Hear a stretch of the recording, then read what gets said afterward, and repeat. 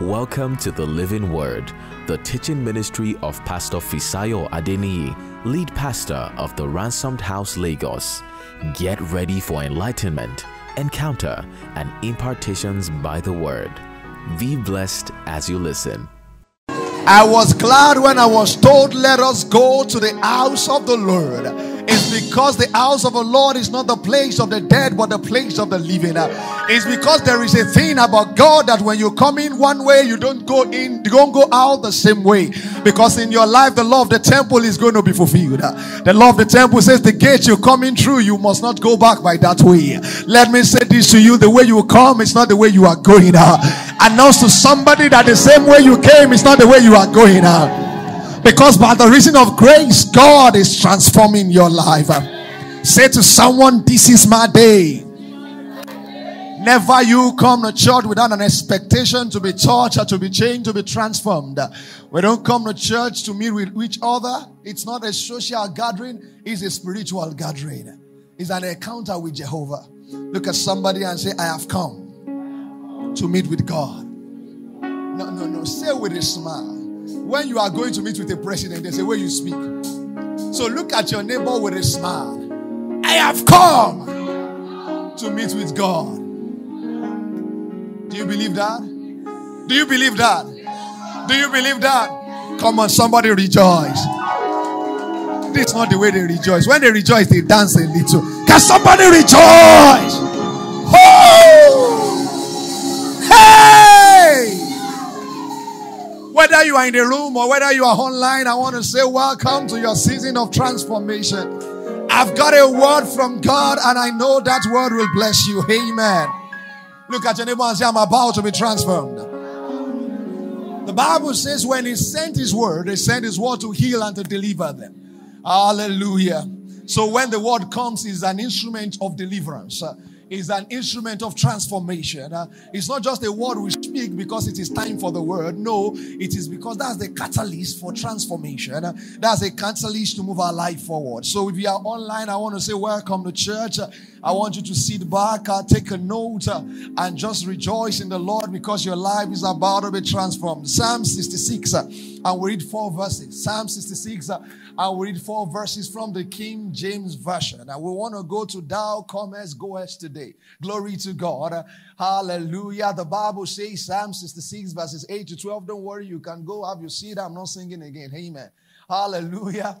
Amen. All right, the Bible says, oh, bless our God, ye people, and make the voice of praise to be heard.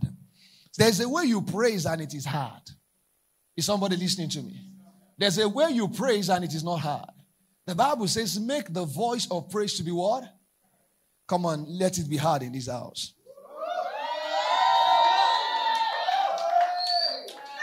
I thought you said you are a people that do the word of God.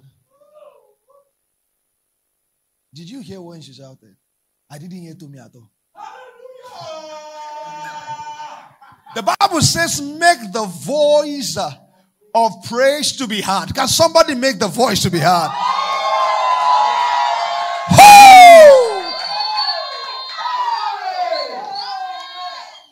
Let me teach you one thing that causes rejoicing. See, in your belly here, there is a sound that comes from your belly, not from your head. See, out of your bellies shall rivers of living water flow. Sometimes you say, "Hoo!" You see that? That's not head. If you say, "Ooh," no, it's from here. Something will move inside of you. Do you want to try it? Do you want to try it? 1, 2, 3, go. Hoo! Aha! The shout. That's the shout. Let the voice of praise be heard. Somebody shout again. Hoo! Glory to God. You see something move in your stomach. You feel it. Glory to God. That's one way in which you can slim your stomach down. Glory to God. Hallelujah. The Bible says, oh, bless our God, you people, and make the voice of his praise to be heard, which ordered our soul in life, and sovereign not our feet to be moved. That's why we praise. Verse 10 says, for thou, O God, hast proved us. Now, listen to that. Thou, O God, hast proved us. Thou hast tried us as silver is tried.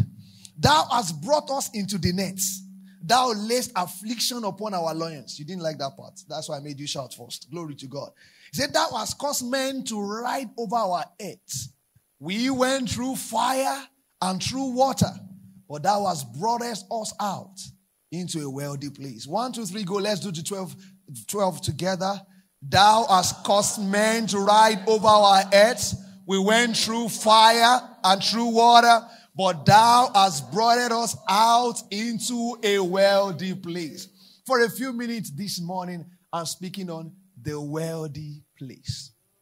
Look at your neighbor and say, the wealthy place. Look at your neighbor and say, the wealthy place. The wealthy place. Did you read verse 12?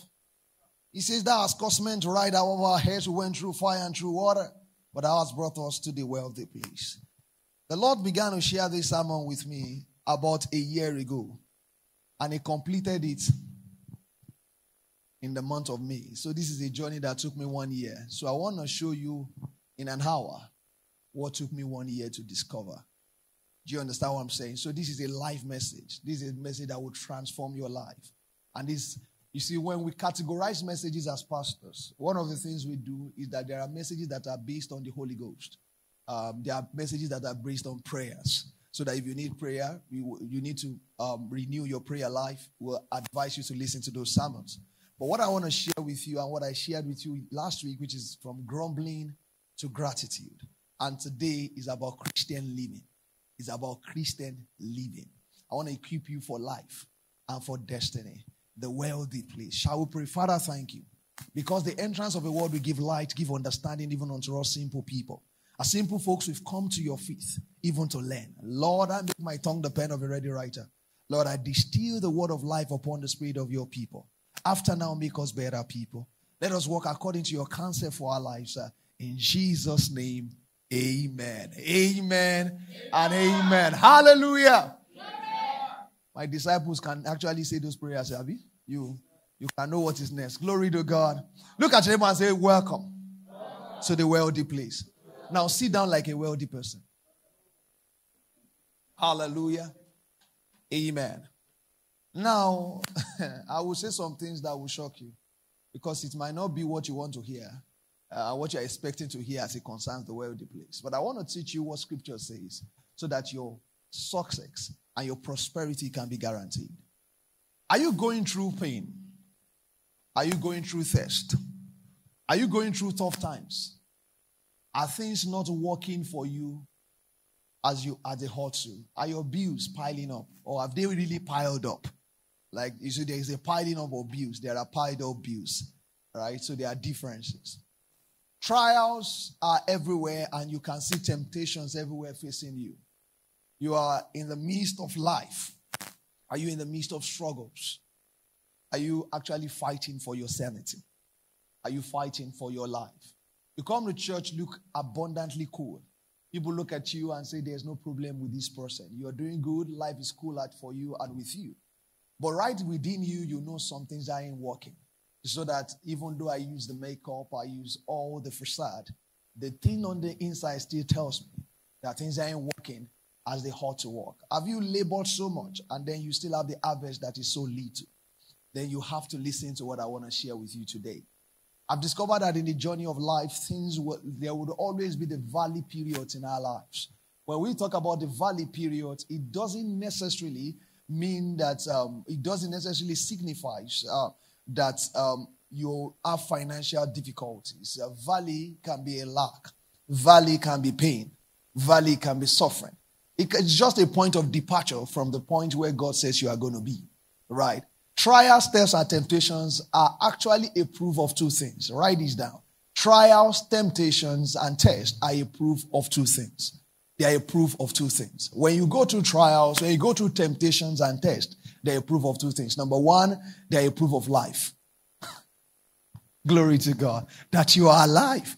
Job said in Job chapter 5 verse 7, he said, man is of little days, but born to trouble. He said, like the spark flies upward. He says, man is of little days, but he is born to trouble. Right? So you will find trouble. The Bible says in John 16:33, the Savior assuring us. He said in this word, you say you will find tribulation. He said, but be of good cheer. I have overcome the word. So there is the overcoming anointing. But number one is that, listen, dear friends, that we are here is a proof that if you have trials in your life right now, presently, things aren't working the way it ought to work, whether you're online or in the room, I want you to understand that it's a proof that you are alive, right? Dead people don't have troubles. Glory to God. It's a proof of life. Number two, it proves you are on your way to the wealthy place. And I need you to understand that if you're writing notes, you want to underline or write a wealthy place in capital. The second thing it proves is that you are on a journey to the wealthy place. You are on the journey to the wealthy place. Yes, some of you are like, how can this prove that I'm on my way but to the wealthy place with all these tests and trials? But that's exactly what the Bible says. That's exactly what the Bible promised you and I. That's exactly what the scripture says. We have strange ideas and unbiblical ideas about the wealthy place or the place of rich fulfillment. And this is because we refuse to let the text of scripture speak for itself. Right? So people just, and Pentecostals do that a lot. We just take a portion of scriptures and just begin to quote it and run away with it. And say, wealthy place, and all of that. But we do not actually allow the text to speak for itself. So we are really going to look at the textual interpretations of scriptures today and see what exactly the Bible is talking about. One of the basic laws of biblical interpretation is allowing the Bible speak for itself. So you are not actually trying to deduce or trying to add revelation to it. You just take what you find in the book as so. It's actually called a literal translation or literal revelation or interpretation of scripture. So we want to let the scriptures today speak for itself. But before I do that, what is the wealthy place, right? Let me define to you what the wealthy place is. What is the wealthy place? The wealthy place is a place of rich fulfillment. It's a place of rich fulfillment. The wealthy place is a place of rich fulfillment. And when we talk about rich fulfillment, it is not just speaking about silver or gold, right? So, because when we talk about the wealthy place, people have made it look like what the Bible is promising us is a lot of money and a lot of gold and silver. But that's not what our scripture is talking about. The wealthy place is actually a place of rich fulfillment. That's not talking about silver or gold, like I said, but an abundance and all-round fulfillment on our desires and expectation. Do you get that? The wealthy place is an all-round fulfillment as it concerns your desires and your expectation.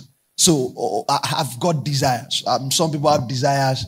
What the next 30 years look like for them, what the next 10 years look like for them is having their own houses, right? So when that desire is fulfilled, a rich fulfillment of your desires and expectation, then you have entered into the wealthy place. Therefore, what is wealth to you is not what is wealth to me. Do you understand that? Somebody just wants to buy Benz. Until he has a Benz, he doesn't believe he has entered into the wealthy place. Do you understand what I'm saying? That's his expectation. That's his desire. Somebody else is thinking, just get me a car, just any car, a Toyota will do me good and give me a good family with children, and then I'm able to afford all the good things of life. We'll travel when we want to travel, and I'll have a good relationship with God. That's my definition of the wealthy place. So when you actually have that fulfillment of your desires, then is the wealthy place. When somebody says, I want to have, by 40, I just want to have retired from really actively looking for money. I just want to be drawing from my investments. I want to be able to travel anywhere. I want to send my children to school, to the good schools. I want to afford the good schools of things of life.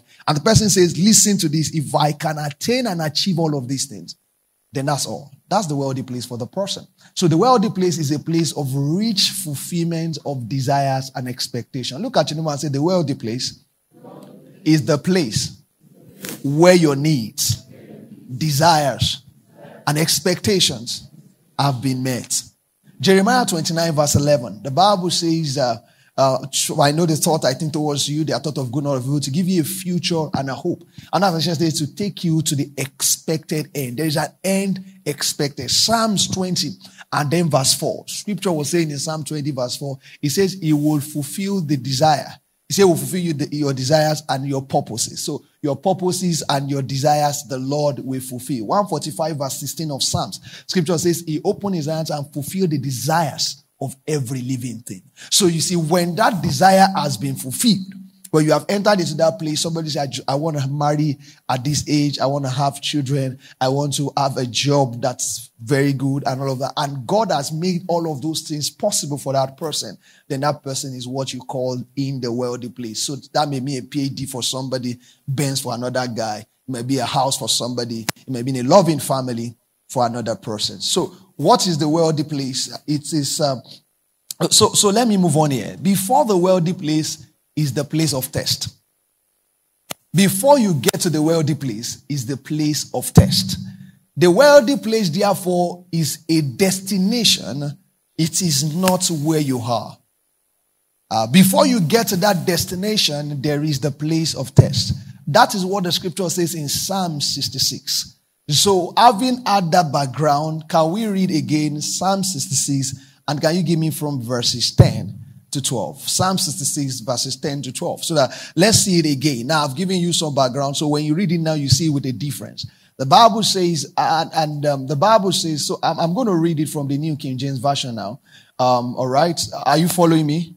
All right. So the Bible says, for you, O God. So give me the New King James Version. The Bible says, for you, O God, have tested us. That's what it says. All right. For you, O God, have tested us. So listen to me. This is what it says. I'm reading it for you. For you, O God, have tested us. You have refined us as silver is refined. Can you see that? Listen very carefully. Verse 11 says, you brought us into the nets. You laid affliction on our backs. You have caused men to ride over our heads. We went through fire and through water, but you brought us out to reach fulfillment. That's how the New King James called it. The King James called it to the wealthy place. So that after all of these things are done, the Lord therefore now brings you out to the place called the wealthy place. Right? So, as I move on, I think I'm in a good place to let you understand this truth. Let me explain it again for you with scriptural examples.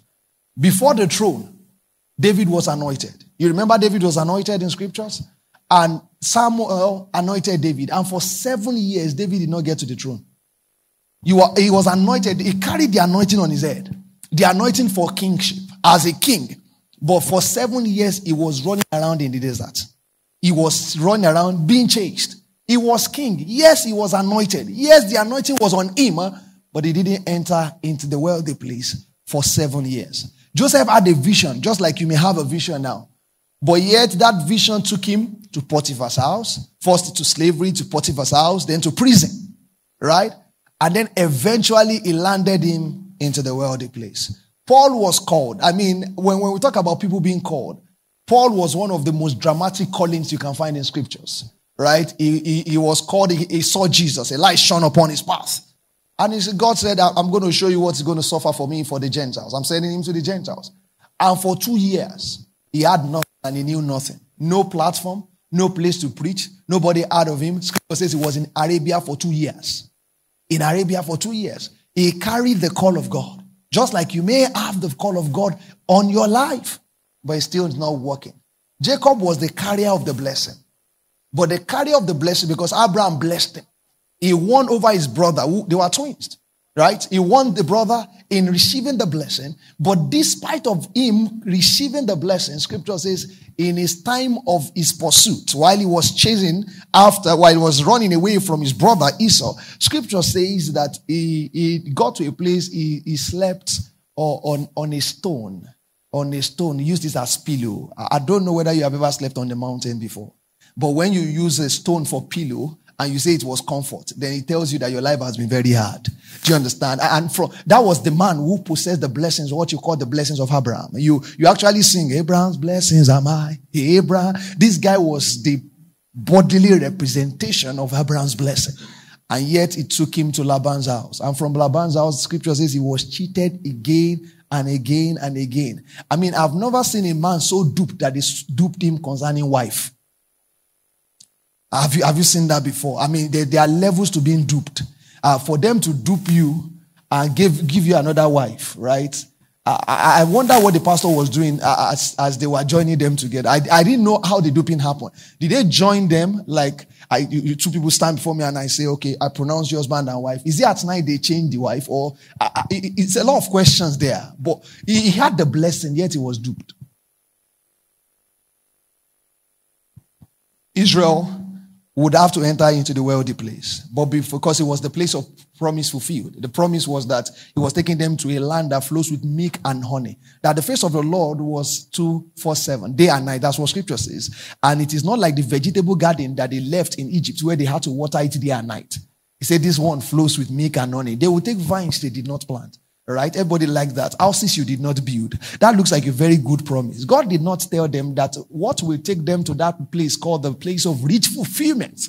What will take them there? They would have to pass through Red Sea, pass through Jordan, have to shout at Jericho so that Jericho can fall, have to kill giants. Do you understand? See how many years they stayed in the wilderness just so they can enter even into the wealthy place. Before Jesus began his ministry, your Lord, your Savior, Jesus Christ, he had to pass the test of the devil. Right? The devil came at him. Look at all the glories of this word. Somebody says, that is, you don't understand what it means by saying the glory of this word. It's like taking you to Banana Island and say, you have the call of God. Say, yes. This is ₦1 billion.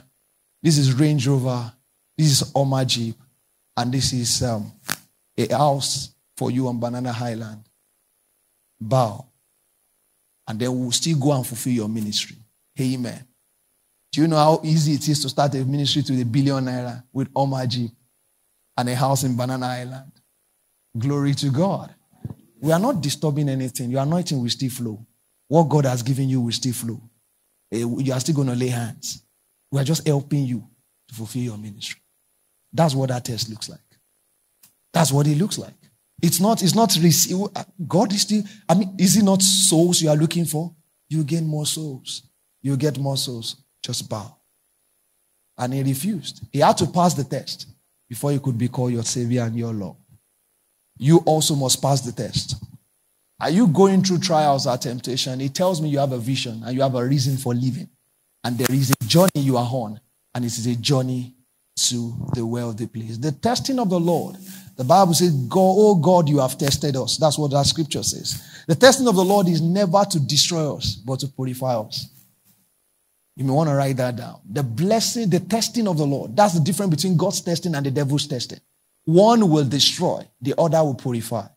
God's testing you is so that it can purify you. It can preserve you. It can test and purify you. Therefore, entering into the wealthy place is as a result of passing this test. All right. You have that one, absolutely, you have to write it down. Because you see, the test you are going through now, entering into the wealthy place is dependent on you passing this test.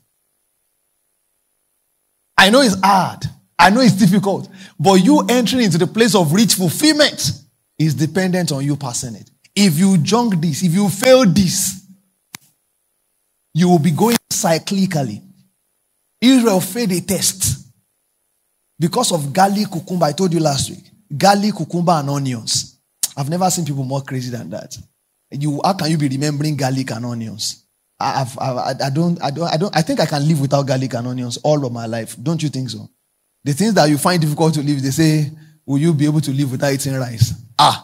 That one it can be difficult. Garlic. You can't hug me when you eat garlic. So what is difficult in staying away from garlic? They say we remember the garlic and the cucumbers we used to eat. And they complained again for water. I thought that was valid. If you have stayed some places on island, you will know that water is valid. Especially when you on the tap and the thing looks brown. You're asking yourself, is it water or Mirinda? Do you understand? So, it's very valid for them to actually ask for water. It was valid. Valid reason for them to ask. But it was the way they went about it. It was the way they went. They complained, they murmured to God. And they failed the test. And God said, go. They said they got into the land. And they saw the giant there. He said it was the generations of Anak that was there. These are generations of giants. He said we saw them, they were mighty and were like grasshoppers before them. Now, if you read scriptures very well, you will find out that there was no place they interviewed those giants. So it wasn't the giant. So they said, we were like grasshopper before them, and so were we to them. Did you ask them? Are they the one that told you that you are like grasshoppers? No, they came to that conclusion themselves. And they said, we are not able. For we are not able to go on and take that country. We are not able to go from Jordan to the sea. You know that's me just turning the song around, right? That's what they said. They said, we're not able. And they were destroyed because of that. How many times have we been destroyed? Because we say we are not able. But that's not my gist today. That's not my call today. That's not what God wants me to tell you today. Entering the wealthy place is a result of passing that test. Israel stayed 40 years. Scripture says until that generation died. Do you see that? They were not able to enter into the wealthy place, into reach fulfillment, the desires of their life, the expression of their life, because they murmured and complained. The Bible says, and the Bible suggests to us, that the Lord waited to kill all of them. The reason many people are stagnant in their journey is not because of God, it's the way you responded to a test. Therefore, I say to you again, you must pass this test. Look at your neighbor and look at him, my boy. This is difficult. You know, when you want to travel out, people say, I must pass IELTS. I mean, if you are going to Canada, Japan, I must pass this test. But listen to this. This is one of the most important things you must pass in your life. Look at your neighbor eyeball to eyeball and say, Pastor is speaking to you. You've got to pass this test. No, hit the person on the shoulder and say, I mean pass this test. Here's a good place to make these statements. I want to make 5 statements here. The Lord made them to me on Friday, and I want to make them to you. Number 1, the wealthy place is not the starting point. It is the end of the process. It is the destination.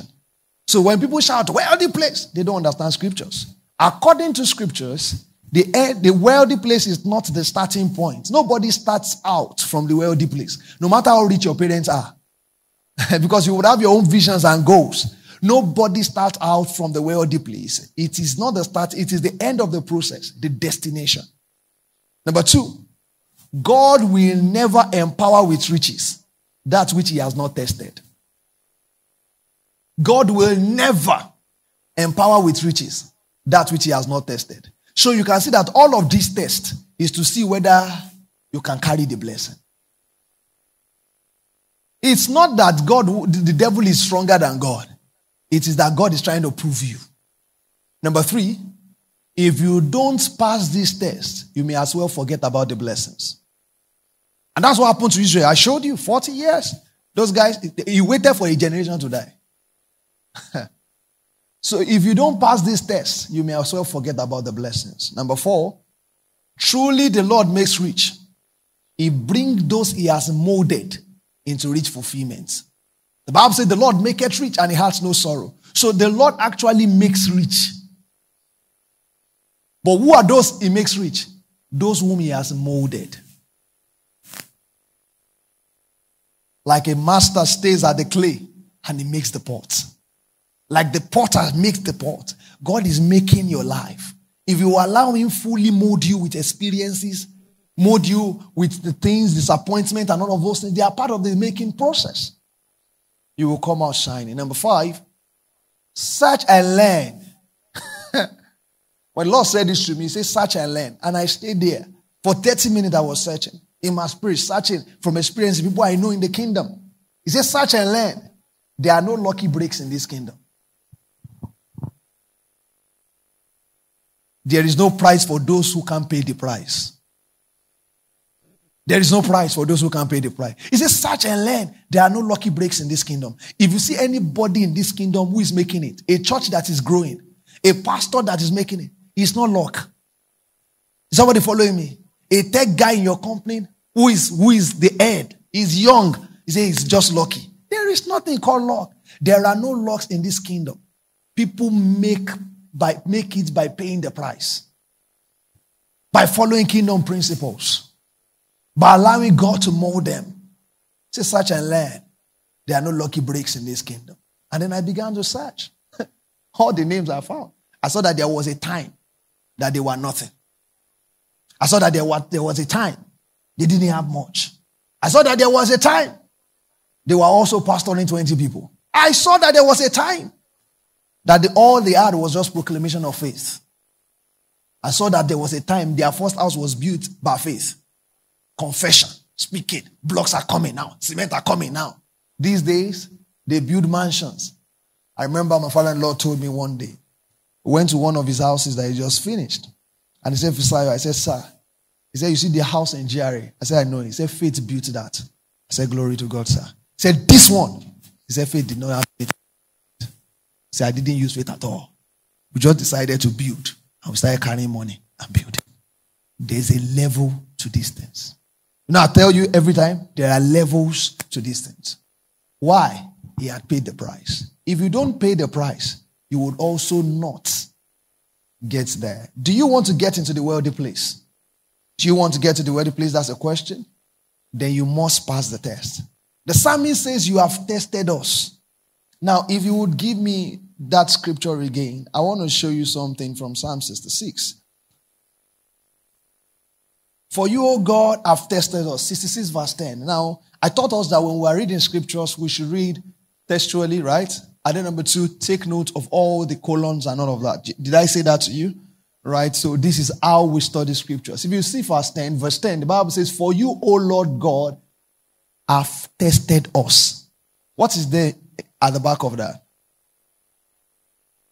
A semicolon. What does that say? Do you know what semicolon says? Did you pass GNS English or you guys just ran away? It looks so basic, but it's very important. A semicolon means that we are continuing that line of reasoning. A semicolon means this statement continues. It's not an ending. Actually, a semicolon also says what follows after actually explains what comes before. Basic English. That's why I tell you that if you don't know this English, buy Bible in Igbo. Buy Bible in Yoruba so that you can get it. Why is this important, ladies and gentlemen? It's because Bible says, for you, O God, have tested us, semicolon, and he began to list how he will test us. What you see that follows is how the Lord will test us. Say, you have refined us as silver. Right? So I want to give you 5 tests you must pass. Hallelujah. The first one is the test of character refinement. That's a test you will have to pass. Character refinement. The Bible says in 66 verse 10, he said, you have refined us as silver is refined. Refined us as silver is refined. Now, silver is refined how? Through water. Fire. You know you sing the song. Give me one fire song you sing. Set my heart on fire for you. I want to burn for you. Okay, Twitch people sing that one, right? Hey.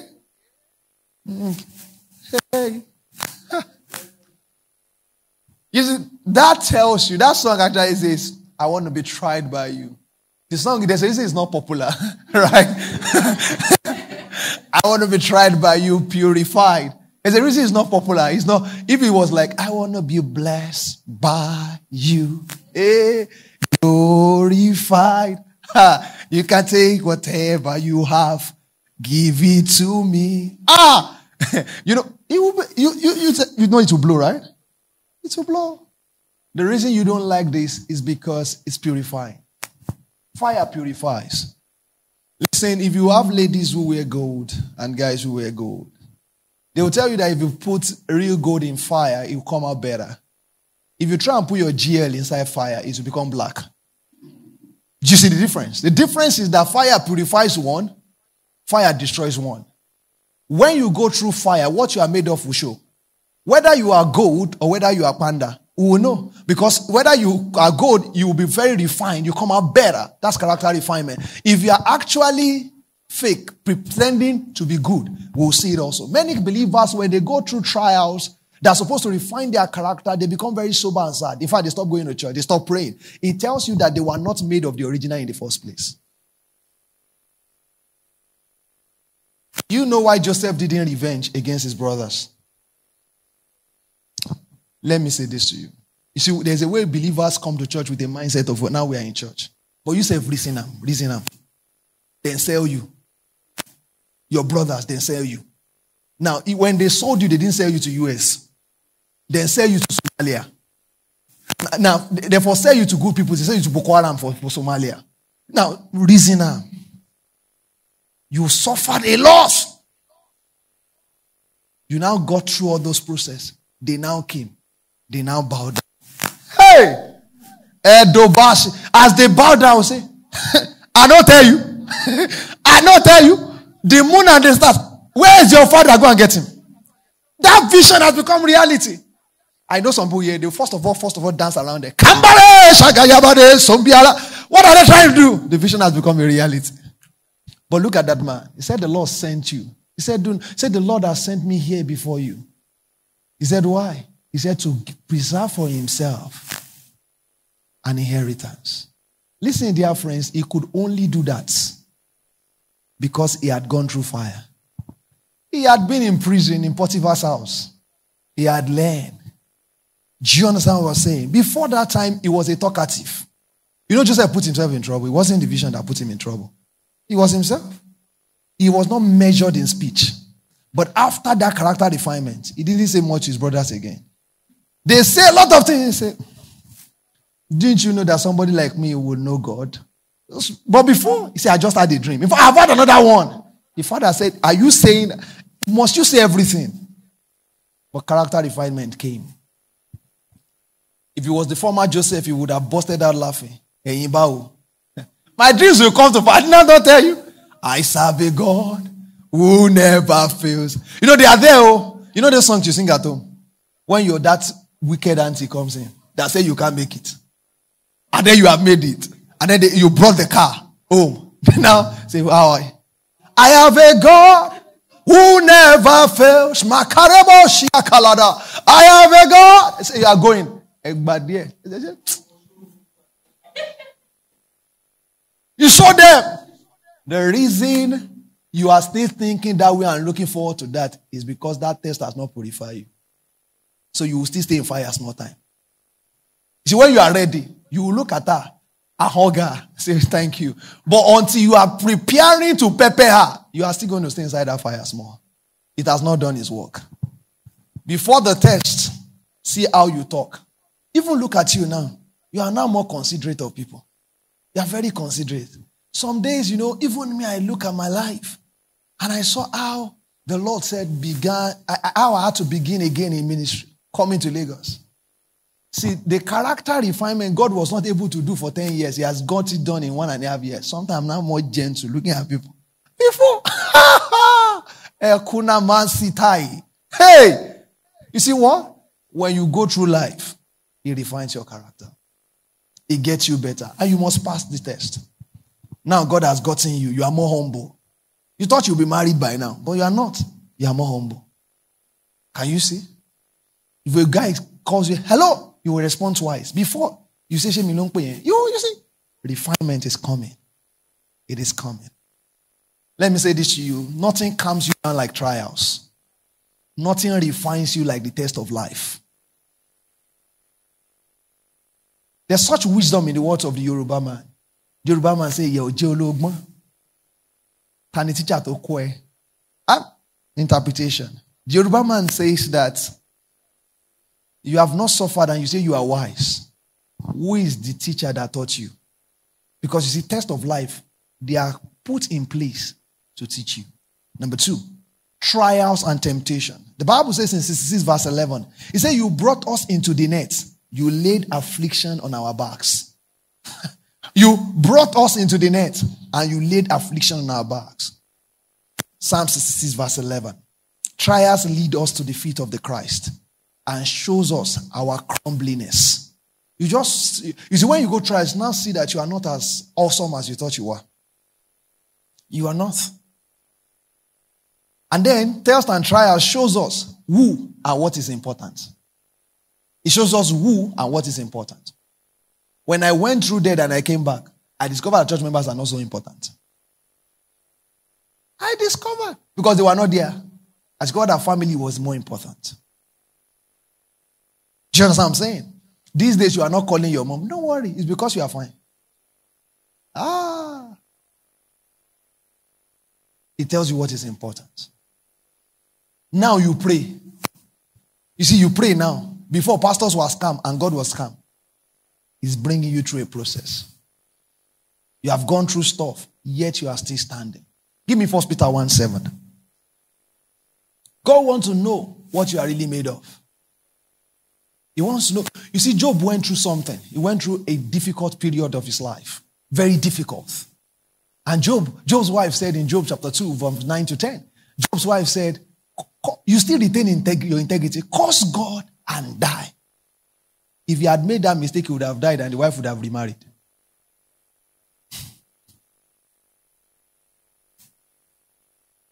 Because when you are looking for a solution, he says you curse God and die. When you die, is there a solution there? But the man waited patiently. The man did what he was supposed to do. Now, 1 Peter chapter 1, verse 7. Look at that. He said that the genuineness of your faith, being much more precious than gold that perishes, though it is tested by what? Come on, answer me. Fire. May be found to what? To praise, honor, and glory at the revelation of Jesus Christ. It will prove what you are made of. It will prove what you are made of. Number 3 now. Servitude. He said, that's a test you must pass. He said, you brought us into the net. You laid affliction on our backs. Have you ever had to stay with your junior brother before? Or stay with your senior brother? And they don't even care about you. I mean, the things they say. You look at them, me, yeah, Jamie, I've suffered. All of those things are actually killing the pride inside of you because you're actually nothing. You're just clay. You're just clay. The pride and the ego, God wants to reduce it because where He is taking you to, pride and ego can't survive. It can't. Have you discovered that the greatest of men are the most humble of men? If you hear about the boy and look at him, if they try some of us with 5% of that power that man has, you'll be going on a convoy. People tell me that, Babu Idepo talks about the fact that he has private jet and all of that. The question I ask people is that, have you ever seen the jet before? Answer me, have you seen the jet before? Have you? The inside. And they said they have like 3 Gulf Streams and all that. Have you seen the inside before? Have you even seen his parlor before? If they try you with that, stepping onto the next level, you snap that with Instagram. With reels following you. Can you see that? You snap it. He said another level. People just do the reels of how the number of the jets. Just put it like that. And then you say, what God cannot do does not exist. A new level to do ministry. You see, it's not. Baba Oyedepo said something I read in his book. He said, when I bought my first jet, he said my parents were still alive. He said they never stepped into it once. He said it's not my own, it is for the ministry. Little wonder you have never seen the picture. Because he sees it as a means of getting to where he's supposed to go. That's why God is trying to get your attention. Some of these tests is not the devil. That's why you can see that you have gone through deliverance sessions, you have prayed, you have almost died. It's still there. It's because God wants to make you into something He actually wants. God will not bring you into real wealth until you have passed the test of service. Because all He gives you is not just for you. It is to serve others. Jesus said it clearly, Matthew 23 verse 11. He said, whoever wants to be the greatest, He said, let him be the servant of all. But listen, servitude is different from service. Servitude is the state of being subjected to someone more powerful than you. A condition in which an individual lacks liberty. A brother once who came to Lagos, there was no house he was staying. So he was at the servitude of his friends. So they can send you out. If you misbehave, they will just cook up a story and say, my uncle's brother is coming tomorrow. So you are out. All of those things actually do something at you. It does something to you. Jesus actually gave us an example. The Bible says in Matthew 20:28. Did you read Matthew 20:28? The Bible says the Son of Man has not come to serve, but to be served. And to give his life what? A ransom for many. Did not come to be served, but to serve and to give his life. Sorry, I said to be served. Sorry. No, to serve and to give his life a ransom unto many. Okay, so you know where the ransom house come from now, right? Matthew 20. Do you feel like you are working and you are like a slave? Like what you earn is not, you can't commiserate it with the work you do. Like they're just using you. Don't worry. You must pass this test. Because after passing this test, greatness in your tomorrow. After passing this test, a newer job is coming. But you must pass this test. Number 4, betrayal and disloyalty. That's another test. The test of betrayal. The Bible says in 6:12, you have caused men to ride over our heads. Come on. One thing you will experience on your journey is betrayal. I assure you, no matter who you are, no matter how prayerful you are, the sons of men are given to betrayal. Are you following what I'm saying? They are given to disloyalty. They did it for Jesus. Judas left, right? They will leave you. They will fault you without a fault. They will tell you you are wrong when you didn't do anything wrong. They will stab you behind you. People you thought you helped, they will say things about you. I've been there variedly and at many times. People we taught how to interpret scriptures, lay hands, lay leg, lay spit, do everything. That idea, they will turn around and say you are useless. You have nothing. You are da. Ensure you are not offended. Ensure you don't stop loving people. It's all a test. The devil knows if he can stop you from loving, if he can move you from the point of loving to hating, he can stop the blessings from flowing into you. So all he's doing is that he knows he can't stop the righteous from being blessed, but he can put certain impediments before the righteous that hinders him from the blessing. And one of the ways is to be offended. Therefore, you will be betrayed. Please, I want to ask a question in this hall. Have you ever been betrayed? Raise your hand. In this hall, come on now. Real people came to church. Real people, disloyal people. Glory to God. Those who didn't raise your hand, I want to assure you that it's coming. Hallelujah. It's coming. This is preparation for life.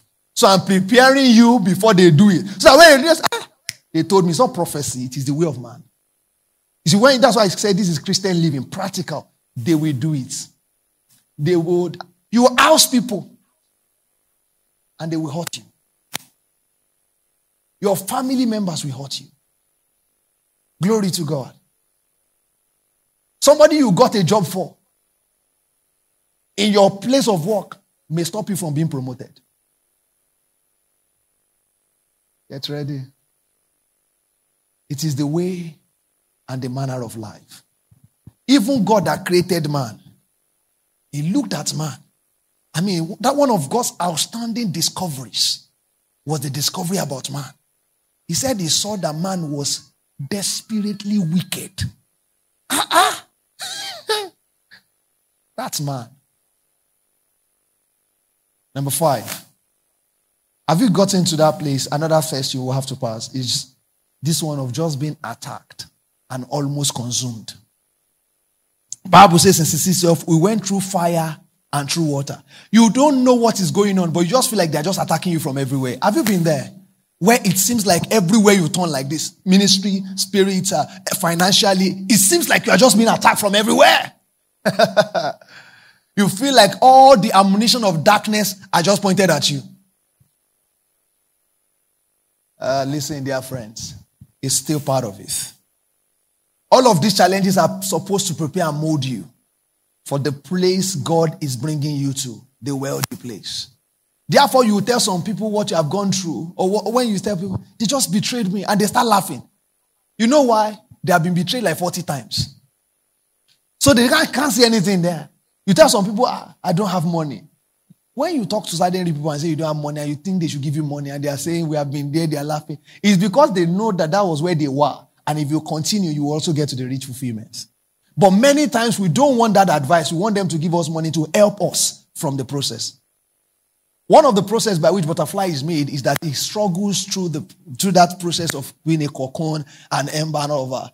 There was a time that a man was seeing that process going on, and he decided to help the butterfly, and he caught the web. And immediately he caught the web, the cocoon, the butterfly came out. But this butterfly that came out could not fly. It just stayed there. And he was wondering, what's going on? Why can he not fly? He did not understand that the process of fighting your way through the cocoon is part of God's model of making the butterfly to soar. That is where the butterfly actually builds its strength. Without fighting through that thing, it can't have strength. A research was made in the US many years ago. I want you to appreciate tests and trials.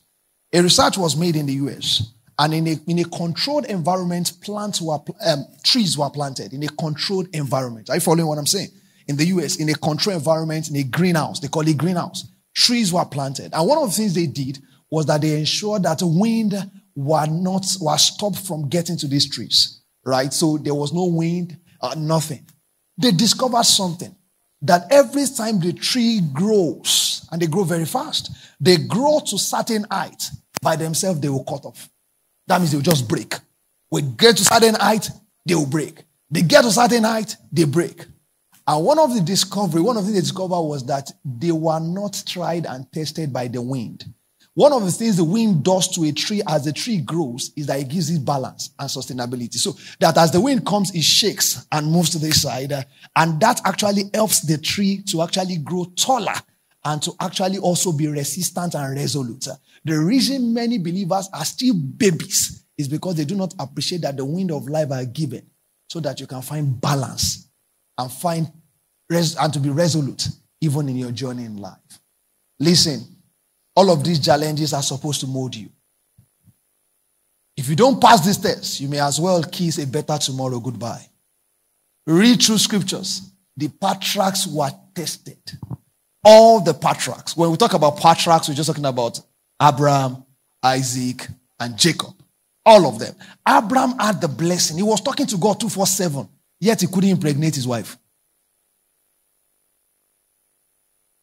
That test was molding him. That trial was molding him. Proverbs 24 verse 10. Solomon, one of the wisest guys that ever lived, came to a conclusion. He said, if you fail in the time of adversity, your strength is small. Your strength is small. On your journey to becoming all that God prepared for you, you will face diverse trials, pain and disappointment. The way you react will determine how far you go. I have a brother who asked out about 6 ladies. I know, 6 ladies. 1, 2, I know, about 6 ladies. And all of them said no. Are you following what I'm saying? All of them said no. Some of them, after eating the money, to doing some, you can't blame the ladies because they didn't know that was his intention. They just thought he was loving on them. Glory to God, bring things, hallelujah. They go together, eat food and all of that. And then anytime he just says, I'm thinking we should settle down. I want to settle. I love you, Ashe. Just change it for him. You see what I found out? When the lady that told him yes, they didn't date for 5 months before they got married. You know why? Appreciation and value have increased. All this disappointment, he now value ladies gone. You understand? Because it has molded him. Now in his marriage, he doesn't even get angry with his wife.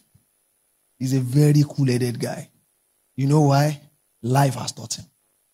The way some guys are is because they have never had no. God can punish you with some no's so that you will discover that you are not that bright and you are not that awesome. See me now. You know how people say, I'm so awesome. And then when you face it, or you think you know how to do business, and then you do business, and you make profit, but you can't find money. Have you seen that before? You are making sales, but there's still no money in your account. So you start becoming calmer. Ugly people are getting married in front of you. Let's face it. There are some girls that you know that they are not. But they are getting married. You look at yourself and say, but you see, these days now, when Brother Elijah says, hello, sister. How are you, ma? How are you, sir? You're not very humble. It's not because you are programmed to think he will ask you out, but now you understand that even people talking to you is a privilege. You use iPhone 14, it does not ring. What's the meaning of iPhone 14? It doesn't ring. Test. It's not Makambo, Sheliga, Eshulemi. No, sir. No, sir. It's not the devil chasing you. It is God molding you.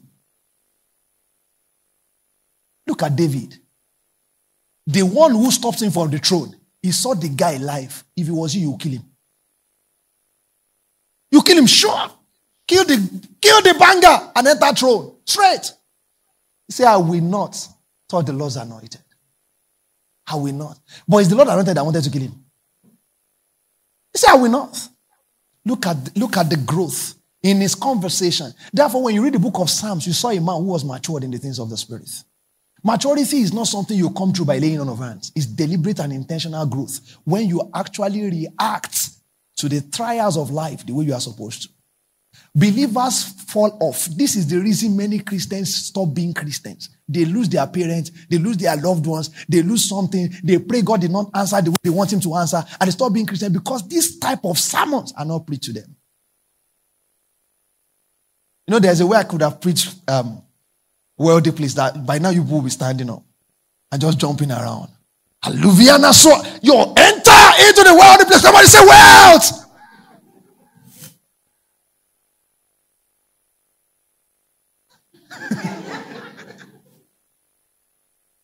But this is the process.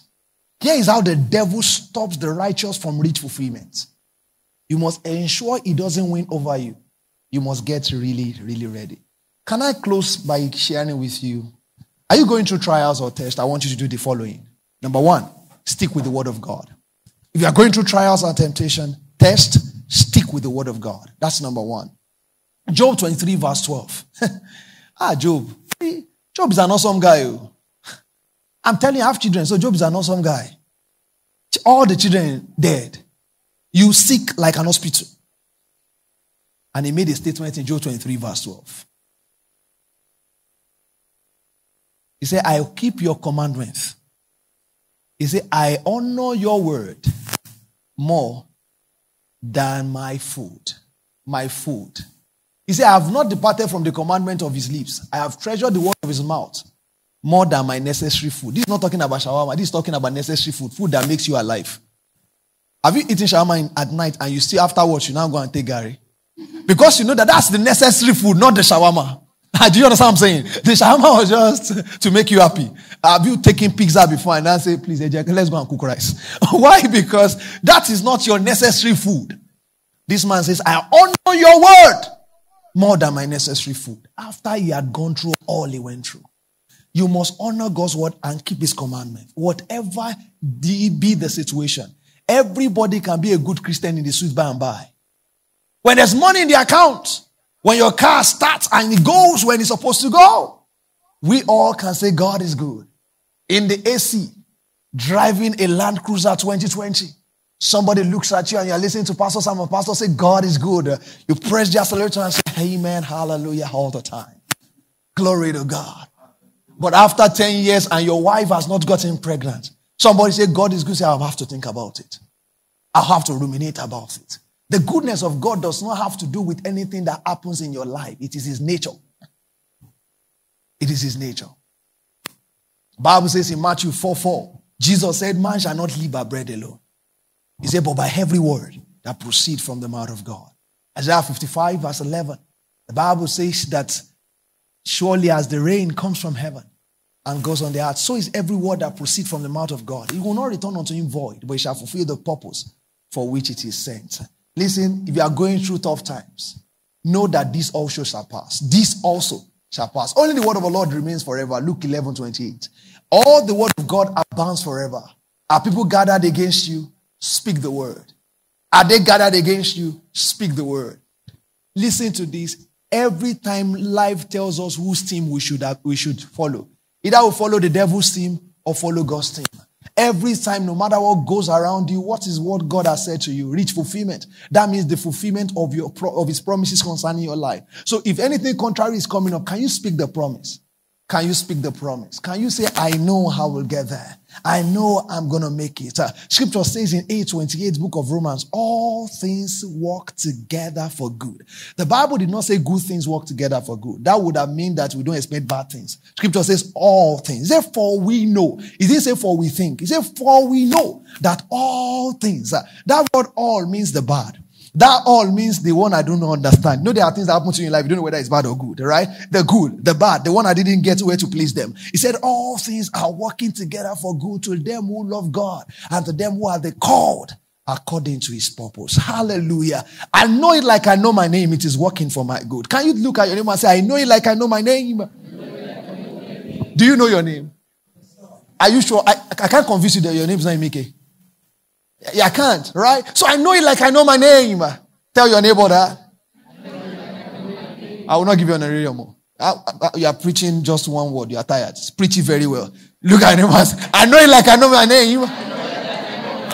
All things are working for my good. Sack you on your job, praise God. They tell you to go away, tell them, praise God. A guy told you, go, I don't need you no more.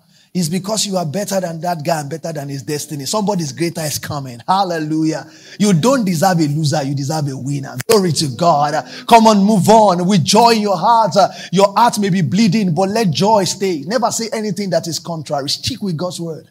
I know that the end of the righteous is good. Bible says, mark the upright man. Mark even the righteous man. The end of that man is good. He's blessed. That's what scripture says. The end of that man is blessed. I don't know where I am now, but the end of that man, scripture says, is blessed. I think that's Psalm 37, 37. The end of that man is blessed. The end of my life is blessed. The end of my life is blessed. There might not be money in my account now, but the end of my life is blessed. There's no ring in my heart because I'm not married, but the end of my life is blessed. Is somebody listening to me? The end of your life is what? Is rich fulfillment. It's blessed. It's the wealthy place. It's blessed. I may be struggling right now to even make one sale, but the end of my life is blessed. The end of it all is blessed. The end of it all is blessed. You've got to come to that reality. The end of it is blessed. God is a God of process. He speaks about destination. He doesn't speak about where you are. He said, I will make you the father of many nations. He didn't know. If he had known that he would suffer so much, he probably would not live. That's why God did not tell you the journey. He only told you, let us go. Glory to God. And number 2, never be bitter or walk in offense. That's my advice to you. Never be bitter or walk in offense. Somebody did you bad. You see his phone call and your heart rate increase. Somebody cheated you and you see his picture on Facebook and you felt like cursing him. And no, now. No, never be bitter. Never. When men use you, when you feel used, when they have ridden over you, that's what scripture says. They will ride over you, right? You can't feel bitter. Do you remember Joseph? Do you remember Joseph in prison? Do you remember that interpretation of dreams? Very precise. Used his gift where?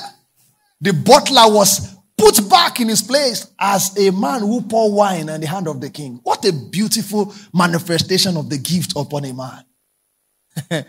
And they only add one thing. He didn't have money in prison, so he didn't charge him money. He only asked him one thing. When you get out, please, don't forget me. Do you think they don't know in prison who is the president of Nigeria? Do you think they don't know? Answer me. They know. In prison he had that man has been returned. And he probably had that man has built houses and he has moved on. If that was some of us. Let me say this to you. Let me say this to you. The devil is on my case. Allah knew me to bagbe me.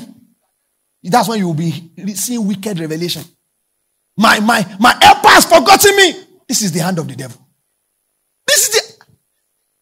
I prophesied. The man, if you just speak a word like this, they will release me. Butler beside the king. The greatest kingdom in the world. This is like the PA. This is assistant. He forgot me. And you will declare 30 days fasting and prayer. Evono. My life is slow. Oh Lord, make it fast. Oh man, Pastor, pray for me. Pastor, pray for me. I am glad that man forgot Joseph. I am glad that he didn't remember him. Because if he had remembered him, they would have released him. But Potiphar was no ordinary man in Egypt. Potiphar too was one of the mighty guys in Egypt. So if they had released him from prison, they would have sent him out of Egypt. He probably would have gone, just stolen away. He would have just gone, released and just go away. Because if Potiphar finds you, it's presidential pardon. Now you can't talk anything in newspaper. Just be very quiet in your home. That's all. That's all he would have received. But when the time appointed of God came, he became the head of Potiphar, head of butler, head of everyone. I'm glad he was forgotten so that the fullness of God's plan for his life can come to pass. And no man can share the glory. It was God alone that did it, and God alone. God gave the dream even to the king, and only him could interpret the dream. And as a smart young man, he put himself in the interpretation. He said, let the king therefore search for a man, so that the man can therefore make sure that these things, the time of the blessing and the time of the... And the man actually put himself there. He said, so that in the time of the blessing, we will save something. And they looked at him and said, who else can do these things? How about you are here? You are here. That's your job. If he had been helped by man, he would never get there. Wait for the help of God. Look at your neighbor and say, wait for the help of God. I'm thankful the butler forgot him. I'm thankful they didn't release him. I'm thankful he was still in that place for the interpretation of dreams. I'm thankful. Because if he had left, the butler would have also remembered. That guy can interpret this dream. But where would they find him? There's no Instagram. You know how you lose people, you go on Twitter and say, this man, if you find him, please let him. There's no way to find him. No phone. He was gone. Away from destiny and life. Listen, God has a plan for your life. God has a plan for your life. See, this is not preaching to somebody. Look up and tell yourself, God has a plan. God has a plan for my life. How does this relate to me? Somebody's asking me. The Bible says in Romans 15 verse 4, it says all things that were written for our learning and our instruction. They were written so that we can also find hope. Like Joseph, maybe I should put this at another point. Keep your dream alive. Like Joseph, keep your dream alive. If you want to have number 3, that's number 3. Keep your dream alive because it will come to pass. Like Joseph, keep your dream alive. That's my advice to you. When you're going through tests, don't let that test take away your dream. Don't let that test take away your dream.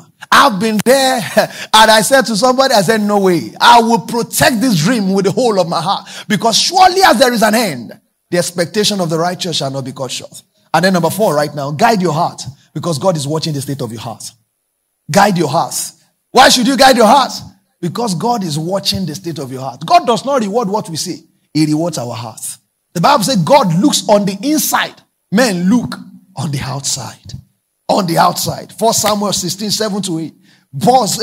Samuel said, see, the Lord's anointed is before me. God said, no, I've rejected him.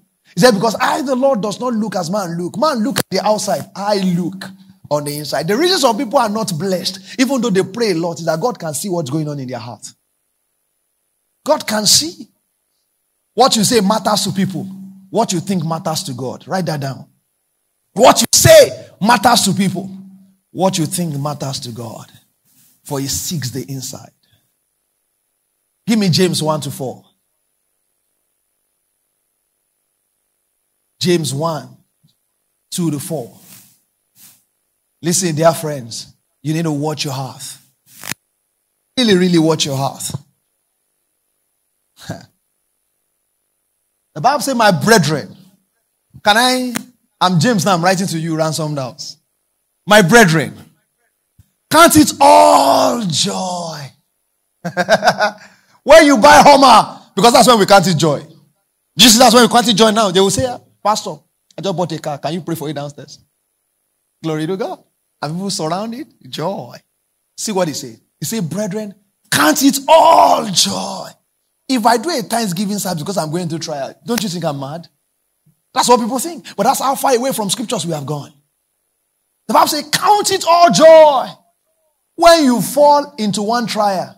Is that what he said? He said various trials. That means different grade, different level, different ways. He said, count it all joy. Why is that so? Is it because we are a God that doesn't like pleasure?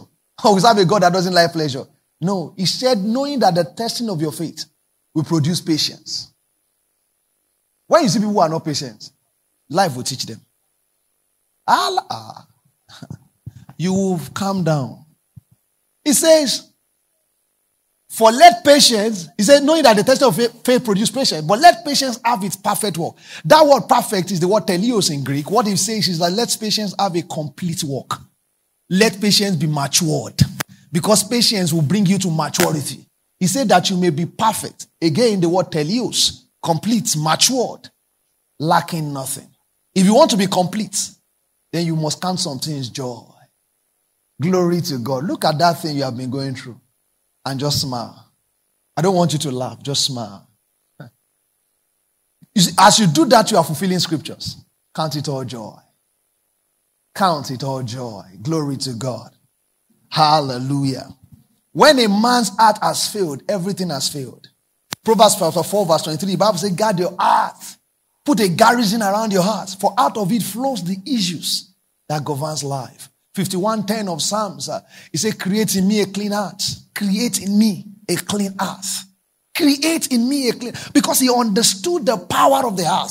In actual English, when you say the heart of the matter, you're actually talking about the core, the gist, the core gist. The heart of a being is the core of him. Let me say this to you. If you lose your eyes, you will still live.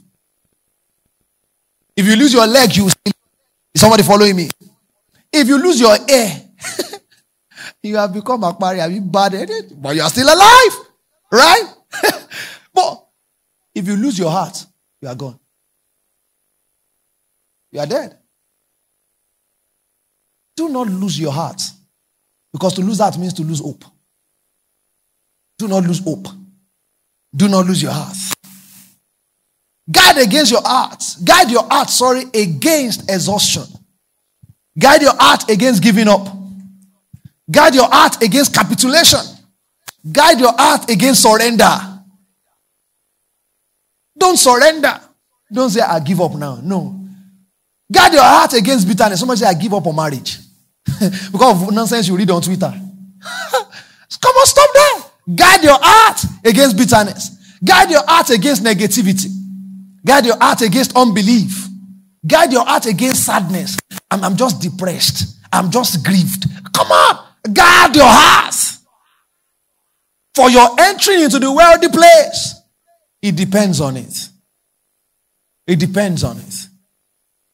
Give me 2 Corinthians chapter 4, verse 7 to 9. Listen. I want to show you two scriptures here. Two scriptures. But I want to start from 2 Corinthians chapter 4. So that you will see that it is the generation of the righteous that goes through trials. But what you go through that makes you cry, somebody is going through it and is smiling. Do you know that the same sun that solidifies the clay met the candle? The same sun is what you are made of. You are not going through something you cannot go through. Smiling and laughing. It is what you are going through. Is your mind. Look at what Paul said. He said, but we have this treasure in earthen vessels, that the excellence of the power may be of God and not of us. Where do we have this treasure? That means you can crash. He said, we are hard pressed on every side. That means that trials, pressure. He said pressure is getting worse, right? There's pressure on every side. He said, yet we are not crushed. He said we are perplexed. To be perplexed means not to know what to do. He said, yet not in despair. He said persecuted, but not forsaken, because Jesus will never leave you. And he says struck down, but not destroyed. Not destroyed. See, it's that mindset you must possess. If God makes you go through it, it's because he trusts you that you can go through it. He trusts you that you can go through it. Stop crying. You are not a lily-livered. You are the son of a lion. As a son of a lion, be a lion. Stop running from trouble. Trouble your trouble. Stand. Why are you running away from things God wants you to surmount, to destroy? Be who God has made you to be. Let me show you what the wealthy place is in the New Testament, because we started from the old, right? Now let me show you what is in the New Testament. 2 Corinthians, the same chapter 4, and then 17 to 18. The same chapter 4, 17 to 18, 2 Corinthians. When I saw this, it was so beautiful. So beautiful. Right? These are people are very fast. Though. Glory to God. 2 Corinthians 4. I think I'm going there myself. Are they there? Oh, you don't trust them. Say it louder now. Glory to God. They are there, all right? What did Paul call it? 1, 2, 3, go. Read the screen. Stop. Again. See, Paul is a very dangerous man. He's a very dangerous man. What that man calls light is not light, though. To get married and not have children in 10 years is not light affliction. To work and make sales and not have money in your account is not light affliction. To not be able to pay bills in Lagos, in Kogib can be fine because your family members can help you. Just say, come back home. In Lagos, there's no home to go back to because even your parents' house, they just manage to abhor you for a while. Now they just find small space. You now want to come back to that space. Be going. He called it what? It is because this is the perspective of them that have faith. No matter what you go through, when you can call it light, you can defeat it. But the moment in your head you call it strong, he's going to defeat you. Ogun Jami. Powerful. The devil's. The way you are talking, you can't come out. Paul said light affliction. Look at that thing and call it light. He said for our light affliction. He said which is but for a moment. A moment can be 20 years. A moment can be 10 years. A moment. But Paul said, because you have an endless life, that means you can't even die. When you die here, you move to heaven. Paul, look at that span of your life together. You are still going to live for 1,000 years more or more. So that 10 years compared to just 1,000 is just a moment. He said it's working for us. That's why I tell you that this thing is working for you. Did I not tell you? He said it's working for you a far more. He didn't say a more. He said a far more. That's an adjective defining something. He said a far more. Another adjective. Exceeding weight of glory. Exceeding an eternal weight of glory. Oh, there is a weight of glory. All of these things, what you call the wealthy place, Paul called it the place of glory. You know, when there is a fulfillment of all your desires, you have entered into glory. When that ministry has become what God planned, when your vision has come true, when you step out of that car with your husband, with children, go into church with a perfume that strikes so calmly, good perfume, don't shout. I know you.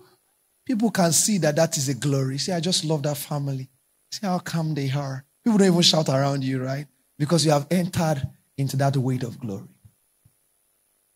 Exceeding an eternal weight of glory. Why we do not look at the things which are seen, but at things which are not seen. Your job, in lack of job, and that job, we can see it. We can see that job does not pay you well. We can see it.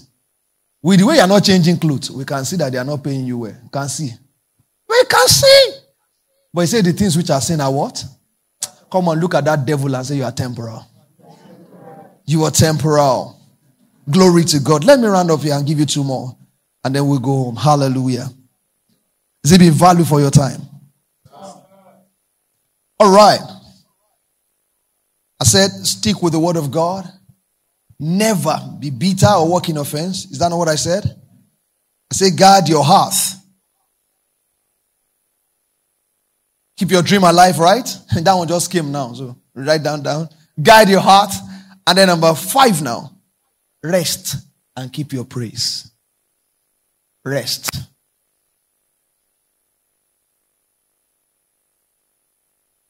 Do you watch football? Do you watch football? If they tell you that Manchester United is going to come and play Eyimba, you don't play bet. You don't play bet. But if they ask you, I think they used to call this one a sure bet or something. That's it. Now, if they ask you that Manchester is playing here in Imba, are you going to lose your sleep that maybe Manchester will win if you're a Manchester United supporter? In fact, Sancho can probably shoot from the midfield and the keeper will not know what to do. You know what's going on here? Because you know that they are better. They are better. You know, there are times that believers sometimes Nigeria is playing and because of hope, Nigeria is built on hope. You just have hope that we win. We'll have hope. Anything can happen. It's 90 minutes. That's how Nigeria talk. It's 90 minutes. It's a game of 2 halves. It's not. But if you look at the players, you know you don't have chance. Let me say this to you. If you actually see who is on your side, you will know that the devil has no chance. You see that the devil has no chance. That's why you should rest. That's why you should rest. Every time you wake up at night with that same dream every day, they want to kill you. They don't want you to sleep. That's why you have that same dream every day. And when you wake up, you pray for 3 hours. But all of us rest. The devil knows that that's how to kill you. Next time you have that dream, stand up on your bed and tell that demon, if you come here again, I'm sending you to abyss. Don't try it again. Don't try it again. This is a no-fly zone. And sleep back. That should not take you more than 2 minutes. 2 minutes and sleep. Rest. Where will my husband come from? Rest. Can you make one? If we can, we would have gone to ShopRite because of the way we see troubles. You will buy one there. Even if you buy, you'll be a rascally guy. Let the Lord produce what He can produce. When will my job come? Rest. How will your bill come? Rest. How will I make it in life? Your problem. You see, when people even say that, make it in life, it's a more comprehensive issue. How will I make it in life? You think make it is just something they say like, make it. It's not your problem. Rest. Rest. You have lost some things. How will I get restored? Rest. It is in rest that you will find help. Whatever you undo, God steps back. Whatever you release, God undoes on your behalf. Let God undo it. You've been handling it for the past few years. See your results. Let God undo it. Look at your neighbor and say, rest. I say rest and do what? And keep your praise. Listen, whenever we are traveling, the kids are with us. They are super pumped for the destination. They are not interested in the journey. So the favorite word is, are we there yet? Are we there yet? So one thing we have found out in order to help us is we tell them to sleep. And we ensure and we try to ensure that they sleep. So that by sleeping, when they wake up, we are almost there or we are there. Listen, the reason it seems like your journey is far is because you are not at rest.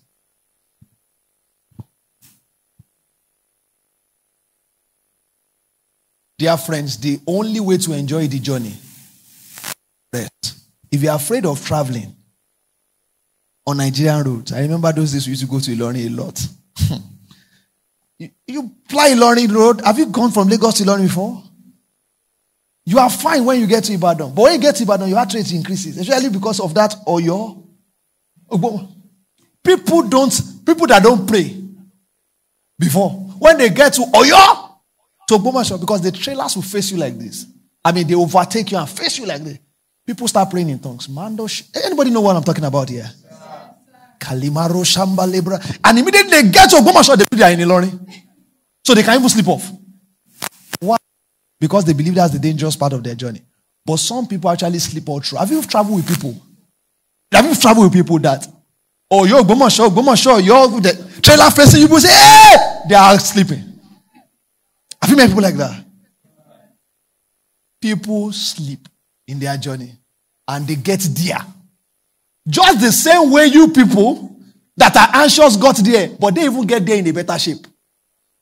They can get there and enter a meeting. You can't get there and enter a meeting because you just want to sleep.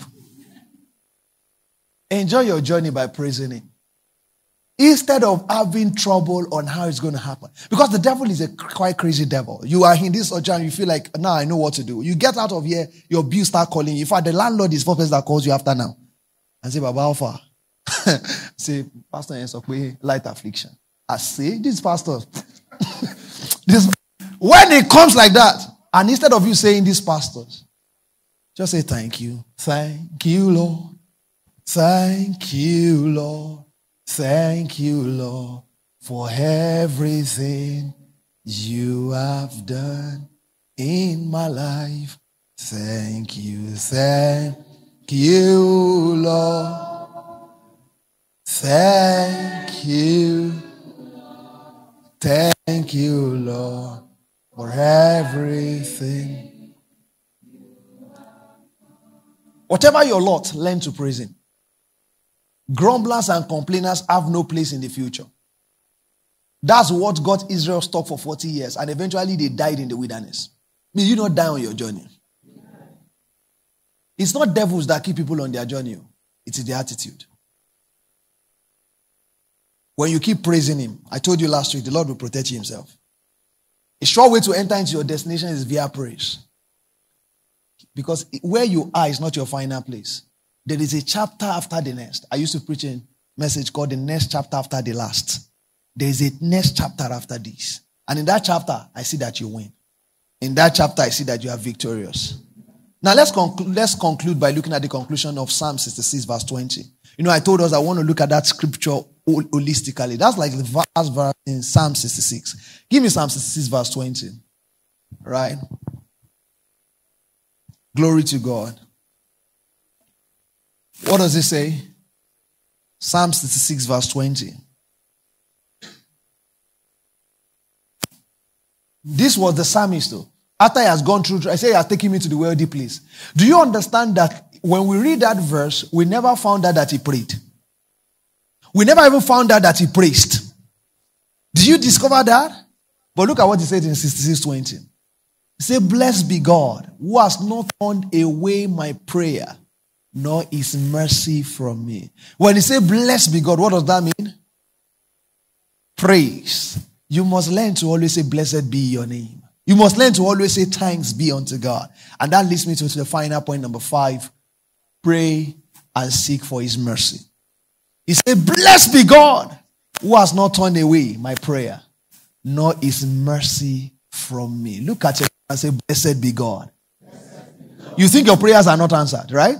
But I'm assuring you, say, blessed be God, who has not turned away.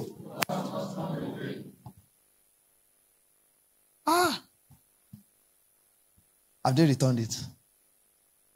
They have returned it now.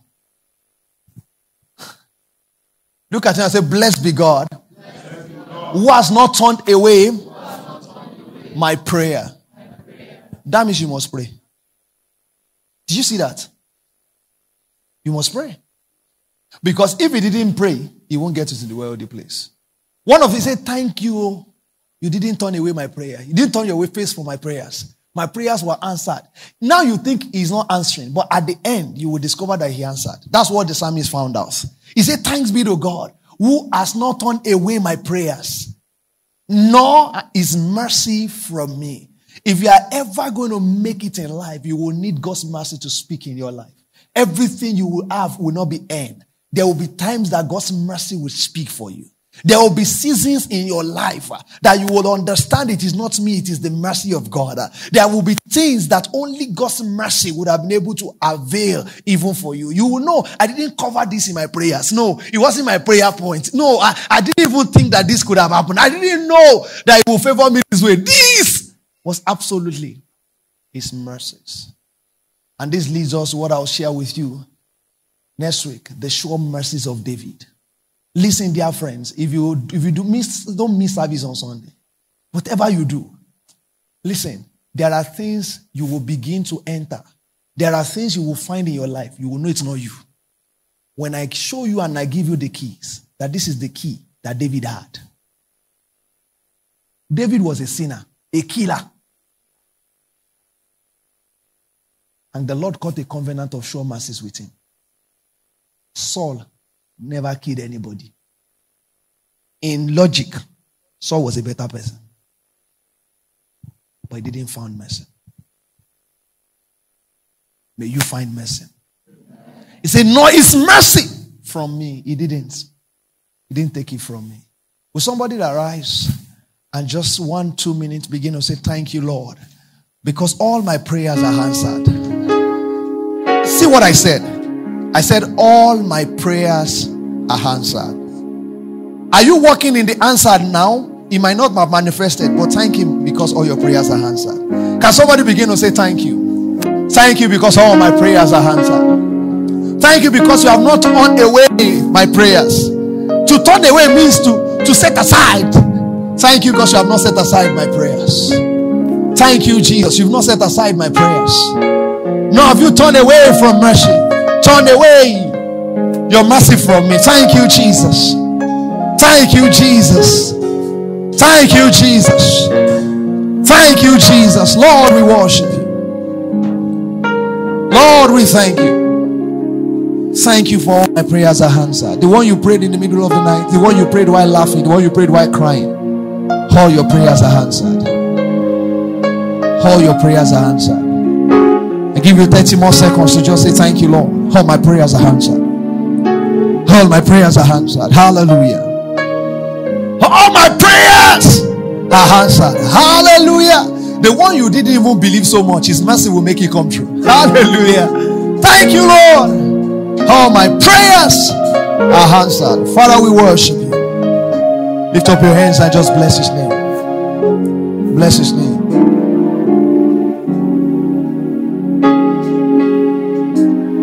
Bless His name.